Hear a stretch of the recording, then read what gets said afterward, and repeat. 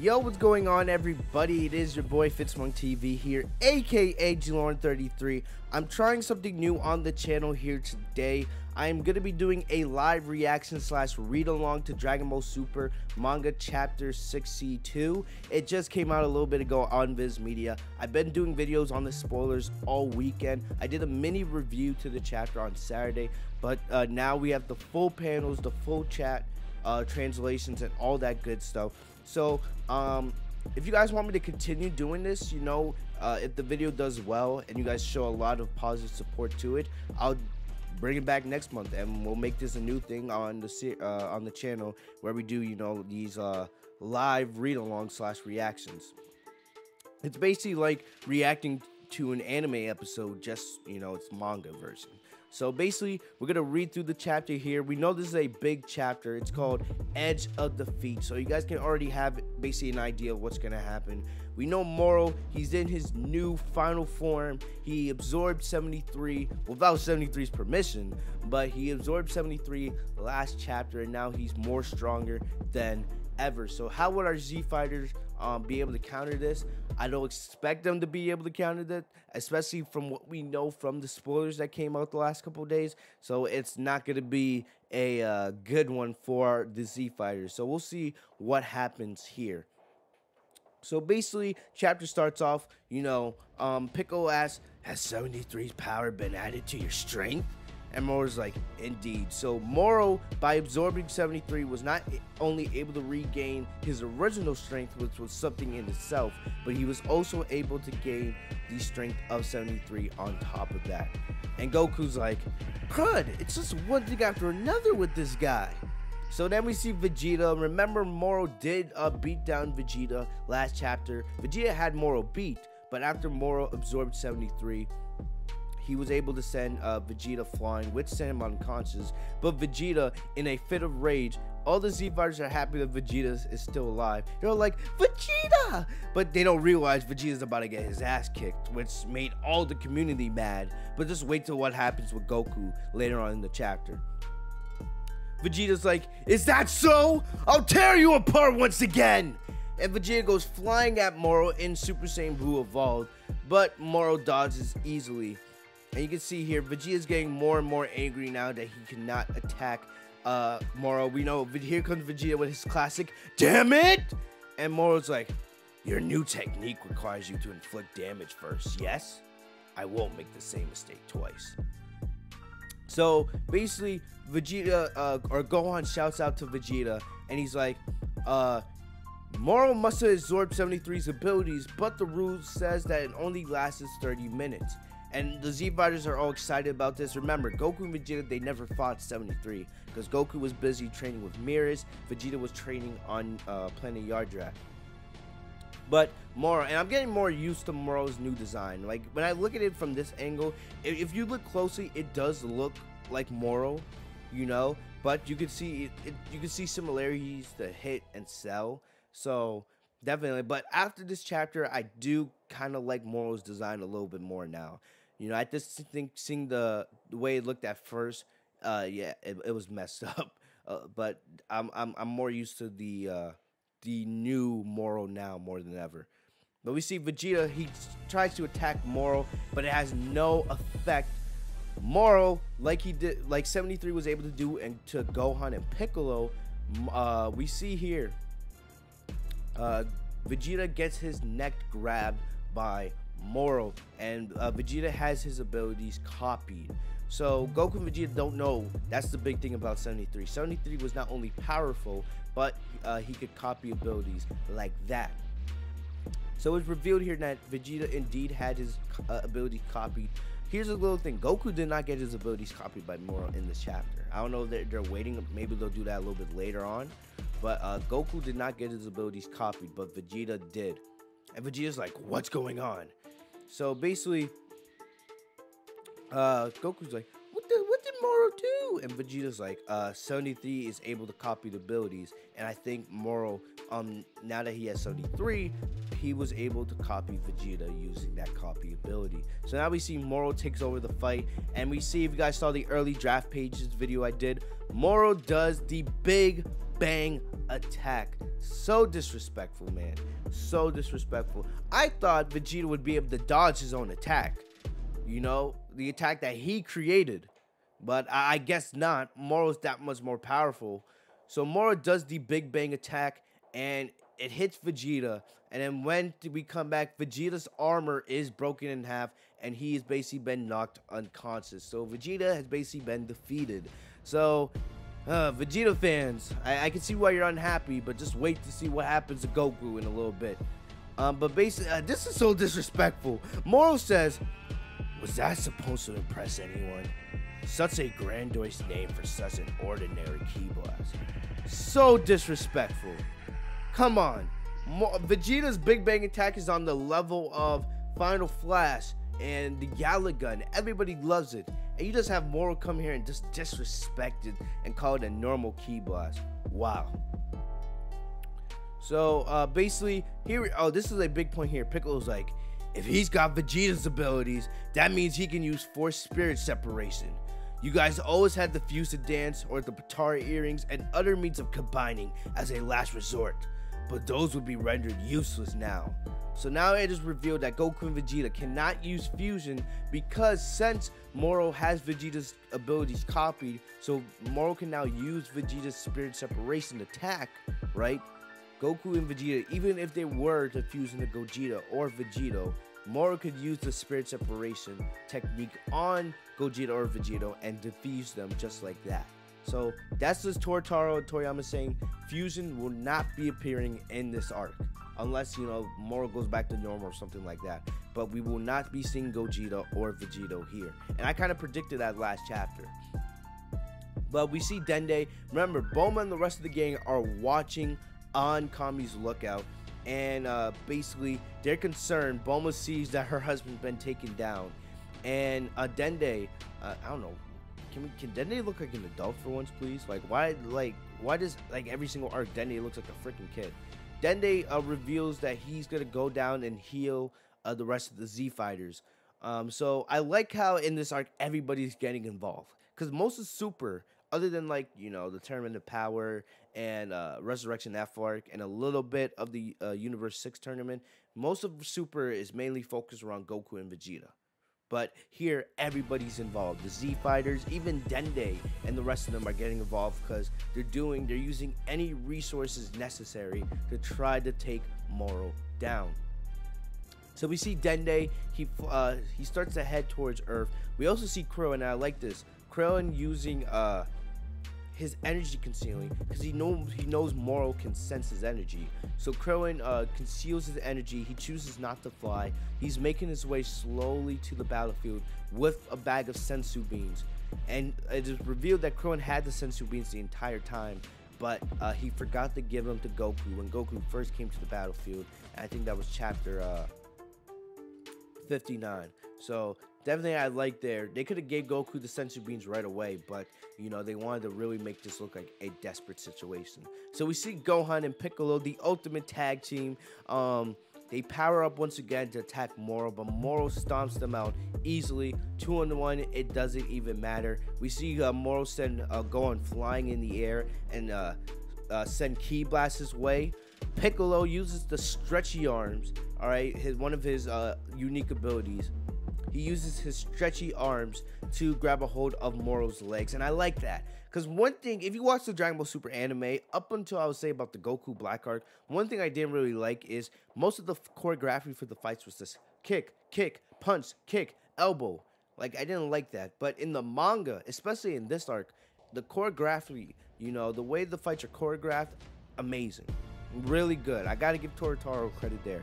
Even though when Tortaro does stories, it is questionable how he writes them, but his artwork and the way he choreographs these fights, absolutely beautiful. So we see Piccolo.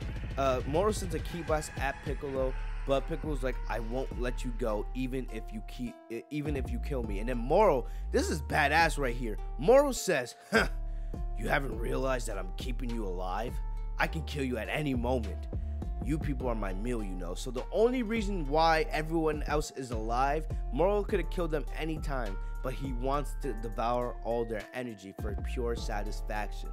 So Moro, his plan is to defeat all the Z fighters and then devour their energy, and then he's gonna devour Earth and then eat Earth.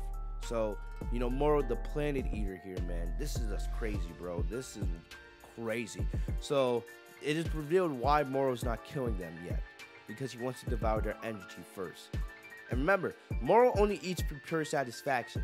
He gets stronger just as a side effect, which is wild in itself. But I love this right here. So as Piccolo is trying to use the stretchy arms to hold Moro in place, we see Gohan. He's doing like his own version of Gotenks Galactic Donuts technique to also help restrict him. And then Piccolo's like, "Unleash it now, Goku!" And Goku comes out of nowhere with an instant transmission, full power Super Saiyan Blue Kamehameha wave. He fires it. Moro, using the one hand that he has free, blocks it, but Goku is able to overpower Moro using his full power. This dude Moro then walks right up to Goku, and this brings up multiple things. Why does every main villain have regeneration? Zamasu, Cell, Boo. We haven't had a main villain since Frieza that didn't have regeneration. It's like Toritaro and Toriyama. Every villain that comes around, and don't count Hit or Jiren or Broly, because those weren't villains, they're just antagonists. Every actual real villain that they put, it's like they have to have regeneration, because we have to make it harder for Goku and the others to be able to defeat them. Like, come on, bro. But anyway, Moro regenerates. Like, this is crazy in itself. He regenerates his arm while impaling Goku right through the chest. This is so graphic, bro. Goku goes right out of Super Saiyan Blue back to his base form. And you can basically see he falls unconscious and he is near death. Near death. We haven't seen, this is Dragon Ball type of violence. We don't see this type of violence in Super. Like, remember when Piccolo did this to Goku back when they first fought in the World Tournament? Like, we rarely ever see this level of violence in Dragon Ball anymore. So it's great to see that violence come to life here, but poor Goku, bro. People talk about Vegeta getting his ass beat. Goku's been getting his ass kicked by Moro since the beginning of this arc. Remember, Moro defeated Goku without Goku even transforming way back at the beginning? Because remember, Moro, stole Goku and Vegeta's energy without them knowing. Then, now here, you have that happening again. Plus, don't forget about chapter 59 and 60. Moro defeated Ultra Instinct Omen Goku twice because Goku's stamina issue. Absolutely ridiculous, bro. So, basically, it is revealed the reason why Moro hasn't killed the Z Fighters is he plans to devour all their energy. Because remember, Moro devours energy as for satisfaction and pleasure. It's a side effect that he has to get stronger from it, which is crazy. But then we see Gohan, he gets angry here. I wish Gohan would have got more punches, bro. Gohan comes flying at Moro, and he does a couple punches, he does a couple kicks, but it has absolutely no effect. Giving Gohan a moment like this where he wants to avenge his father and he gets angry would be so great. But they wrote Moro, made him so OP that Moro just goes boom, backhands, and now like father like son, both Goku and Gohan are down for the count. Excuse me. So then now Piccolo and Jaco are the only ones that left, and then we see here Dende gets in communication with Piccolo, and it is revealed that Dende is heading towards the battlefield to heal the Z Fighters. And even though that should make Piccolo happy, but because Moro has Piccolo's abilities from 73, Moro can hear their conversation as well. So basically now Moro knows that Dende is on the way to help the Z Fighters. So what Moro does, and this is badass, Moro, like I said, Moro may be the smartest villain of all time, at least in Dragon Ball. This guy Moro's IQ is on another level. So Moro He's not, it's not that he's afraid of Dende, but he doesn't want to take any chances. So Moro makes a barrier around the battlefield so that Goku, Vegeta, none of them can escape. So the only people in this barrier are Piccolo, the Z Fighters, and Moro. So this is wild. So no one else can get in. So we see Dende gets over to the battlefield, but he cannot get in because of the barrier. Absolutely crazy. We also see Krillin, who is making his way to the battlefield with the Sensu beans. Now he can get into the barrier as well. I want to know if Majin Buu was there. Couldn't Majin Buu like yell to break the barrier or something? I don't know. But we see 17 and 18. They try to double team Moro. This is badass. But Moro, not even looking at them, does a two-handed one-finger beam attack and sends both of them flying. So both now 17 and 18 are knocked out. So now Piccolo is the only one. Piccolo apologized to Jacko for having to get involved in the Earth's battle, but Jacko says, "Don't give me that nonsense. You know, I'm supposed to be the one that watches over the Earth. You know, Earth is in his jurisdiction. So if Earth is doomed to die, you know, I have to go down with that ship." Plus, Moro escaped from the galactic prison. So this was the galactic prison's issue that became Earth's issue. So basically that's that. So Piccolo kind of laughs for a second because Piccolo plans, it looks like he's going for a light grenade attack. You know, remember that move Piccolo did on Android 17 way back in Dragon Ball Z? Or no, it wasn't 17, it was Cell. So Piccolo plans to do the attack here. The reason why he didn't do it before is because he was worried that it would cause major damage to the Earth. But now that the barrier's in place, he doesn't have to worry about going full power. So right before he unleashes the attack, this artwork is absolutely beautiful. Basically, Piccolo gets special beam cannon through the heart by Moro. So artwork is incredible, but damn, this dude Moro is something else. For real. Like, look at this man. Like, Moro's using Piccolo's abilities more than he uses Vegeta's.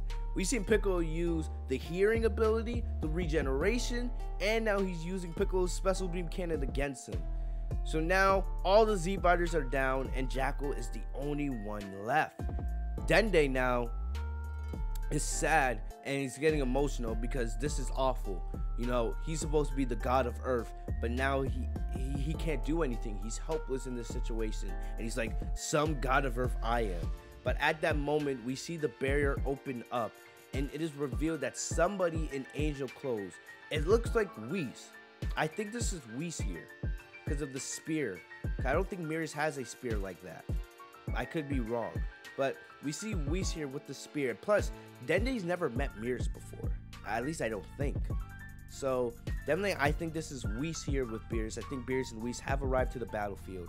And then if you see here, as Moro's about to kill Jackal, this guy Moro's like, your energy is probably foul tasting, which is, come on, how much more disrespectful can Moro be, to be honest? Come on, bro.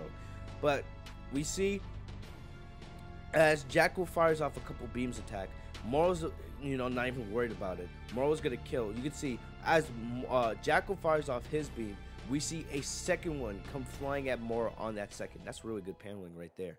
And Jackal's like, huh? Did I do that? But no, it is revealed that Mirrors has arrived to the battlefield, and Moro says, you emballed that shot with your own energy. So Mirrors put his own key energy into the gun, which is crazy. So I don't know if Mirrors did appear in his angel clothes, he must have changed into his Galactic Patrol clothes really quickly. But I think Beerus and Whis are on the battlefield, and Mirrors is there now too. So it's gonna be interesting to see what happens, because remember, Mirrors is an angel. At least that's what we know, right? Maybe Mirrors gave up his angel clothes to become a full-blown mortal, maybe, but I don't know. But it's gonna be interesting. I hope Mirrors is not the one to defeat Moro. I still think with this chapter or this arc will end. I still think we have maybe like 2 or 3 more chapters. But still, man, this is crazy. This is absolutely crazy. Mirrors is on the battlefield, and we'll have to see if he can do anything to help the Z Fighters take down Moro. It's going to be interesting. We just got chapter 62, and now we have to wait a whole month for chapter 63. I'll probably do another video on this in the next couple days just to discuss what could happen here with Mirrors versus Moro, because I have some theories, I have some ideas going on in my head.